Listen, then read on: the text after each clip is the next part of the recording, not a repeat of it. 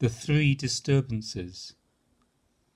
The chronic disturbances of man separate us from our real condition of divine illumination, freedom and bliss.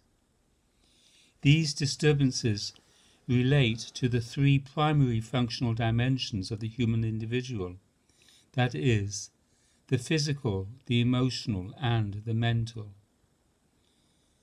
The chronic disturbances of the physical being are reactive contractions or recoil from life in the form of disease and general ill health, pain, toxemia, enervation, and obsessive desire for the consolations of food, sex, company, and the objective goods of human existence.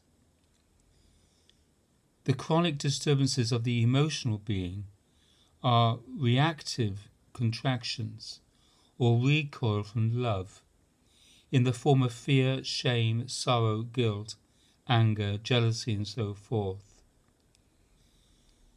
The chronic disturbances of the mental being are reactive contractions or recoil from faith, recoil from absorption in the absolute personality of God, recoil into doubt, deluded thinking, obsessive mentalizing, and all the consolations of knowledge in relation to experience.